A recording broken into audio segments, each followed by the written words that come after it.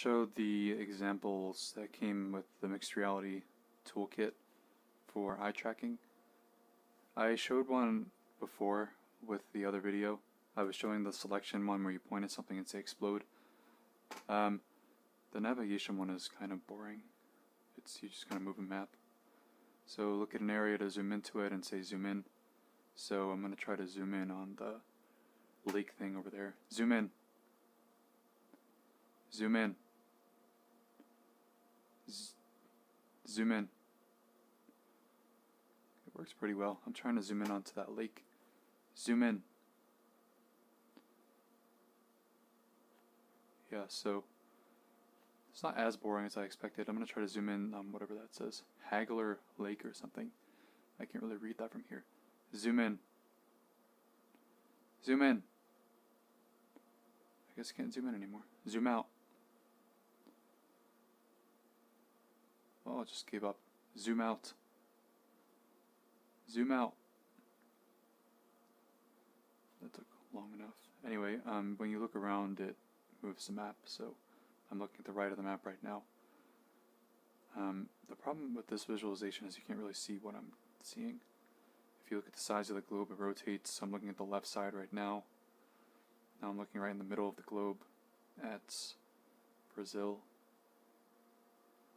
Looking at the left of the globe right now. I can't really see anything with all the clouds. But, I mean, it works fine. I'm looking at the right now. If I look at the thing, I could say, come to me. Come to me. Great. Let's move on. I'm going to go to positioning. So the positioning one's pretty cool because it's 3D. So I can say, put this. Put this. I think the problem is the voice commands are terrible. So I can look around and see where I want to put it. So I want to put it on this blue thing. Over here. Over here. Took long enough.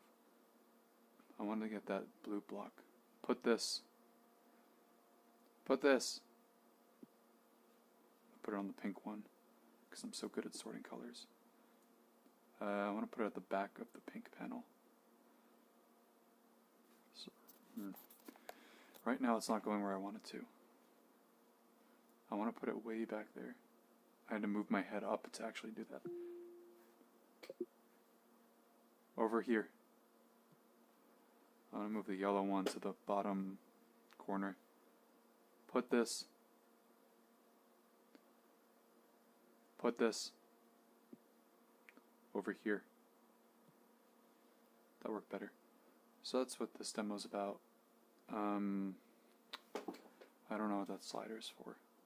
Look at the slider, then pinch the finger together to move the slider. Okay, that kind of defeats the purpose of eye tracking, doesn't it? Let's move to the visualizer. I don't know how much recording time I have left. So this heat map shows you where you're looking. So right now I'm looking at where that red dot is. I'm looking at the M and MRTK. So it's a little bit inaccurate. I'm looking at that top right symbol. My eyes are all the way open right now, so I don't know why the inaccuracy is being caused. Bottom right symbol. It seems to make it a little bit south of where I'm actually looking right now. I'm looking at that leftmost symbol in the middle. That one's pretty accurate. I'm looking at the HoloLens inside of that logo. I'm looking at the very top left corner. I'm looking at the bottom left corner. I'm looking at the bottommost logo. My eyes are getting dry. I'm looking at the very top logo. What else? This thing, I guess, is showing you different points of interest. So if I look at the top right, it's a little bit south of where.